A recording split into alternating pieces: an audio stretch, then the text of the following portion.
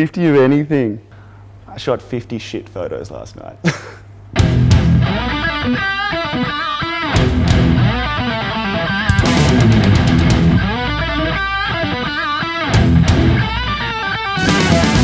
One of my first heroes would be Sophie Howarth, the Australian rock photographer.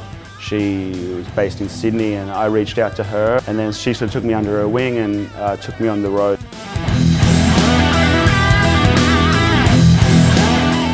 I don't ever see the scale of stuff until like I look back at the photos. I'm like, holy shit, that was like a pretty big deal.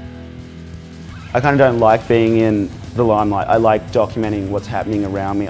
I like being a fly on the wall and just capturing an authentic, classic moment, like all the people I look up to, like Andy Leibovitz and Danny Clinch and Robert Frank when he went on the road with the Rolling Stones, and you know, those guys where it's like it's honest, it's on film, and it's like you're trying to tell more of a story.